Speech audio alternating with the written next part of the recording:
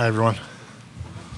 I'm just fielding questions today. No announcements. Have you got any closer to deciding on that first pick? Narrow the board down No, I'm being very frank about it. That the short list that we have that's 5 players long. I feel like we're going to carry that for the next week up until the draft day, and because we don't. I don't expect there's going to be a broad consensus in every corner of the organization of who to take. And also, there is always late information the week of the draft, so you just have to be prepared for alternatives in case there's something that moves the needle. So I don't think we're going to really get much closer to narrowing things until the day of the draft. How does the decision-making process at this point kind of compare to where you were at this point in 2019 or even the past 2 years? It's a longer list of players in 2019. I think realistically, we went into that draft with 3 and then some dark horsey kind of stuff, but it was really 3 guys that I felt like had a real chance 9 days out or whatever we are right now. So it's just it's a little more a deeper list this year. Like, you've been heavy on position players in recent drafts.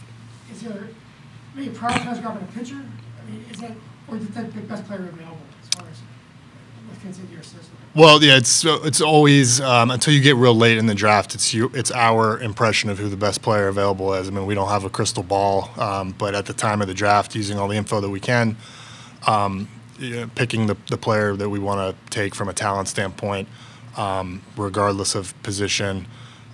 There's no pitcher in consideration for the number 1 pick. I think the whole industry sees it that way. So, but at the 33rd pick could very well be a pitcher. I just don't know. Mike, you're going to make the pick, but are you looking to get a consensus among your think tank?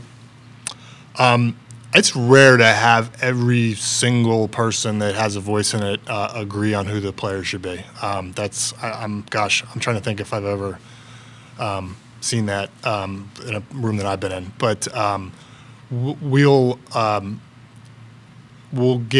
somebody that everyone's happy with. I think there's enough consensus around how good these players are that I can't imagine there will be too many frowns about it in our scouting department or in our analytics department or whatever when we make the pick. On another subject, are you surprised by how well the team's playing? I don't get surprised about baseball. I think I'm very happy.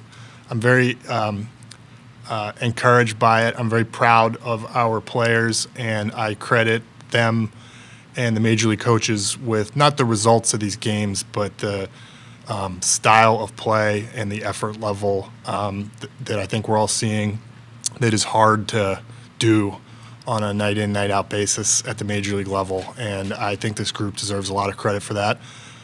There's half the season left. We'll see what happens. I'm sure we've got rough patches in store for us.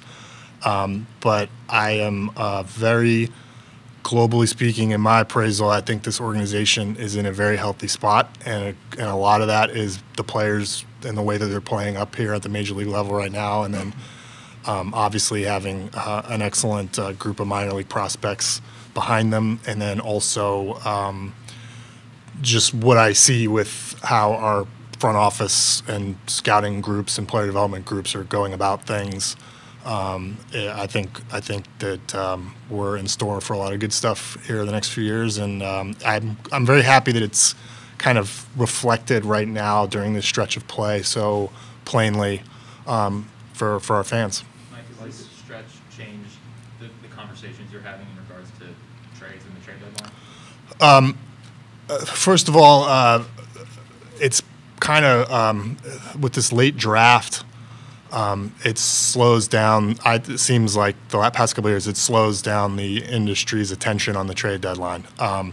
But I think that in this job, everything that I do or that we do has trade-offs, and all I can say is we do everything from a very global, very thoughtful perspective about what is the right thing to do for the health of the Orioles franchise.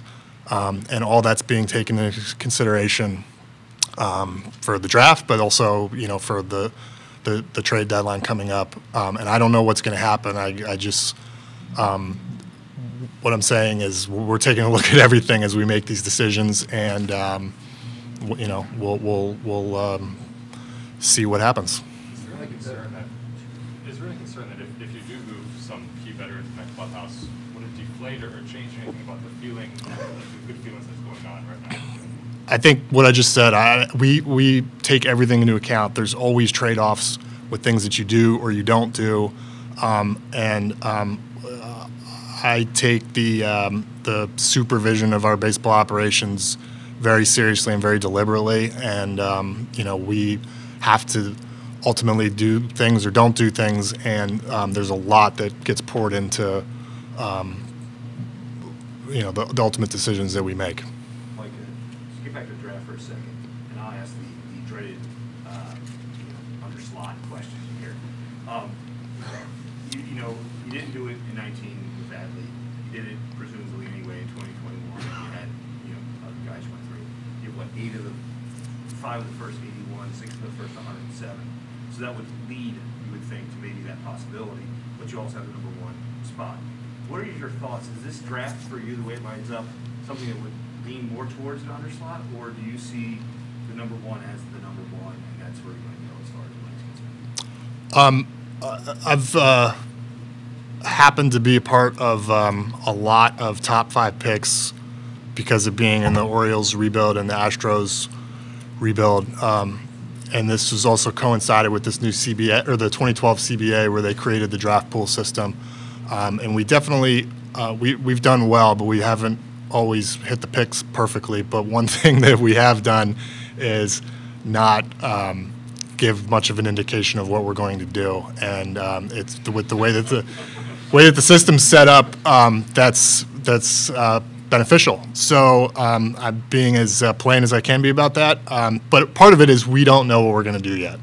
Our field scouts are trickling in. We don't have the whole group here. As I said, it's until you get into the draft room and just get it all together, get it up on the screen. Let's pull this video up. Let's run the numbers on this. It's just, we're not there yet. So I don't know. We do have a gigantic draft pool. I believe it's the number 2 draft pool in Major League history. It's like $18 or $19 million. The number 1 was the 2015 Astros draft that we were a part of, where we took Bregman and Kyle Tucker. So this is an enormous opportunity. It's a big financial commitment. We're going to have a lot of possibilities because of the picks that we have, and the finances, and the way the system works with the overage tax, and I just don't know that, but we're going to try to extract the maximum possible value from this entire draft. And incredibly, this is your 5th time dealing with the 1-1. Did you learn anything of the other 4 times that you can put into this, or is it just all individual different situations? Oh yeah. We've definitely learned, and it's a process thing. Things that you want to make sure you check off. We continue to learn from everything that we do. At least, I think so in this line of work. And it is a heck of a thing, picking 1-1. It's I don't really like doing it for a couple reasons, but it's very different than being even the number 2 pick of the draft for the player. It's a different experience for the player. I think that gets lost sometimes, it's just a big, weighty decision. You guys haven't taken a high schooler in some of these top rounds. Obviously, this draft has a lot of high school talent. Just seeing how kind of Gunner's developed, seeing how Cody's developed in a few years, and just with the expansion of data, some of these younger guys, do you feel reassured if it is high school, or that you guys could go with that? Listen, I loved taking high school hitters. We don't do it left and right, willy-nilly, but I think that we look back on the drafts that Sig and I have been big parts of here, or with the Astros. It's a pretty good group of high school hitters. So, we've got some in the mix at the top. I'm sure there'll be some in the 33 to whatever the next pick, 42 range is, that we'll like, and we'll see if they get there. Beyond that, I mean, a couple of years ago, we took Darryl Hernandez in the 5th round, and but they start becoming less signable as the draft goes along, and they kind of fall off the board just because they end up going to college with the money dwindling as the draft goes along. So it's usually your first couple of picks where it happens. Mike, your position player situation right now is very vibrant in the organization.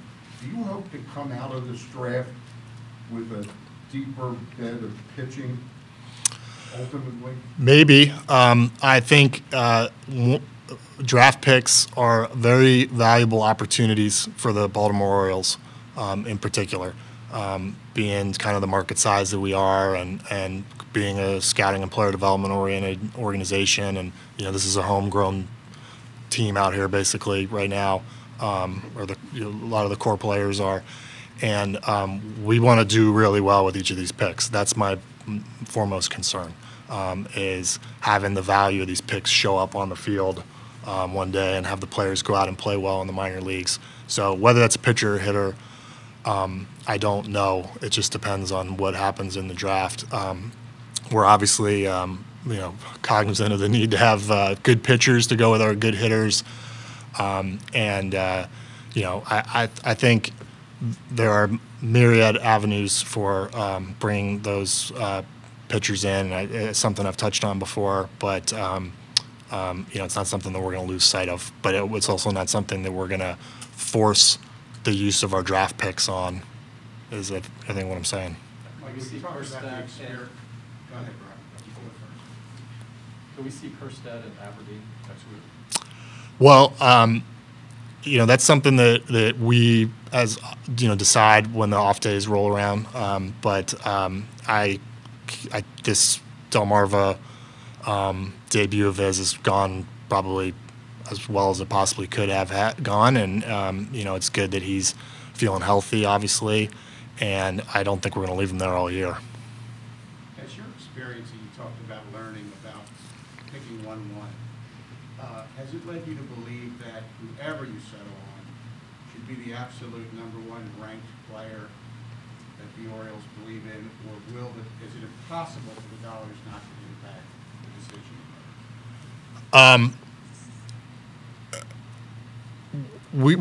We take the player that we want to take, and that we want to start our draft with, and that we feel is going to kick off the maximization of the draft class. Beyond detail beyond that, it is something that I don't feel like is in the interest of the organization for me to reveal, especially this week. But rest assured that we are going into any high pick that we have with the goal of maximizing the output of that pick itself. Mike, does it feel like Terran Vavra, Jordan Westberg, Gunnar Henderson, and DL Hall are in terms of pushing for opportunities up here? They're playing really well in AAA. That's you start pushing for opportunities when you do that. I think DL is on the roster. He's kind of been in pro ball longer, and he's going through some more speed bumps in AAA than the other guys have so far. But he's also been there a lot longer. But anybody who's playing as well or is as talented as the four of those guys are, it could happen at any moment. With Henderson and Westberg not being on the 40 now, does that impact your thinking on whether they can be major leaguers this year? Well, I mean, it just